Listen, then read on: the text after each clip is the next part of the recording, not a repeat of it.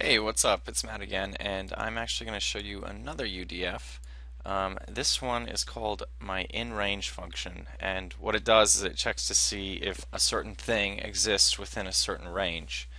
And by doing so, we can actually test multiple scenarios with this function. So normally, if I wanted to see if any of the words existed in a range, I could do something like this. I would say if this range is equal to, let's just say DSD.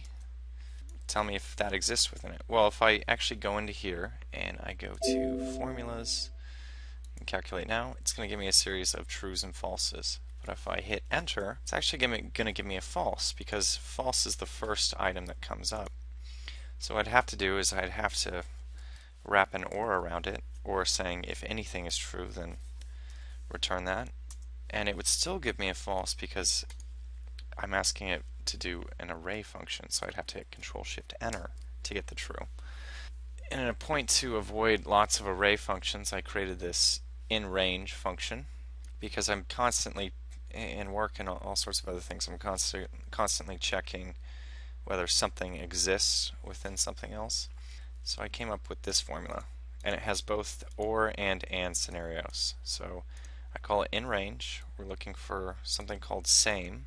This is my range argument, and then this argument would be, it's called strict. So if I highlight this, hit Control-Shift-A, so A, my cell is going to be, we'll call it same. My range is going to be this, and my strict is going to be turned off. So I'm going to say false. So it gives me a true. No Control-Shift-Enter needed. However, if I wanted to say, are any of the items not equal to same, I would just convert this to a true, and now it gives me a false. So kind of the point of this is to, take this function and then wrap an if statement around it. So I could say equals if, throw that function in there, and then, same is in all cells. Some cells don't have the word same. And if I take this and paste it down, same is in all cells. Okay, so I'll show you how I wrote that function. It's actually slightly more complex than the other two. So if you go into your VB editor by hitting Alt F11, and I'm actually just going to go ahead and delete this.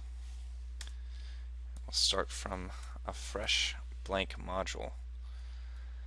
So the first thing when you do these is you have to think about, obviously, the arguments and what kind of type you want this thing to put out. So we want it to put out trues or falses, essentially, because it's going to be used within an if statement. So I'm just going to say function in range.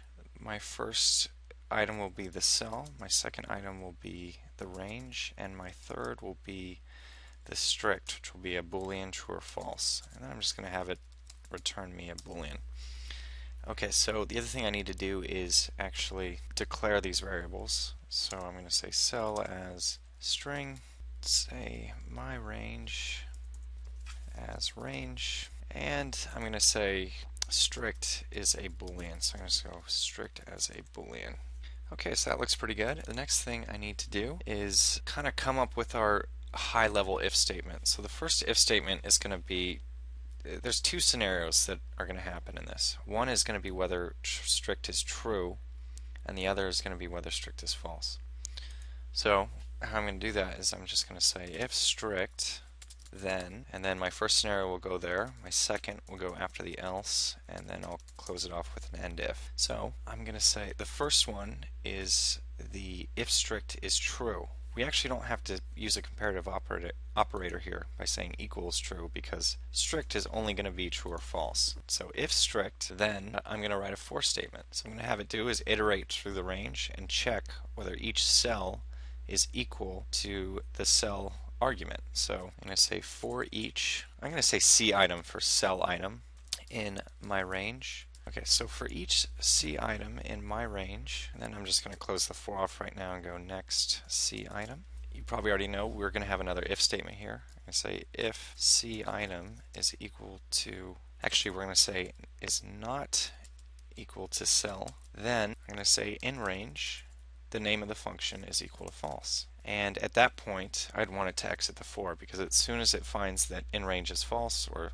one of the cells doesn't equal, we need it to exit. So I'm going to say exit for, and I'm going to close this if by ending it, just like so. Okay, so otherwise, I actually need it in this scenario to have a true part as well. So in range will need to equal true if it doesn't hit this line of code, this exit for. As soon as it hits exit for, it's going to pop over here and return in range. I'm actually going to write some code that says in range is equal to true. Okay, at that point we can start on our second for loop, which will happen under this else statement, and it'll be very similar to this one. So I can say for each C item in my range, I can reuse those variables because in this scenario it's going to skip over this guy and come here. This is the false scenario of strict. I'm going to just close off this for the next C item, and what I can do is say if C item does equal the cell, then my in range is going to equal true. And at that point, I'll need it to exit, and then I'll put close off the if, and otherwise it's going to be in range equals false. And that should do it. That's everything. So to make this look nicer, I'll give this a little bit more tabbing. Okay, so that should work. That is the full function. So let's test it. We can go into Excel and just see if this guy works. I'm going to delete these. So let's just test if the first scenario works. So I'm going to go equals in range, Control Shift A to get the arguments. My cell is going to be same. My range is going to be this guy, and I'm going to set strict to true. In this scenario, it should return a true. And it does. Okay. However, if I change something in here, like I'm going to change this, I'm going to just write a word in there, it should result to false. Perfect. Okay, so it does. So I guess the other scenario would be to check the false strict, and now it results to true. Okay, so it works. I hope you enjoyed this video. If you have any questions, please leave a comment below.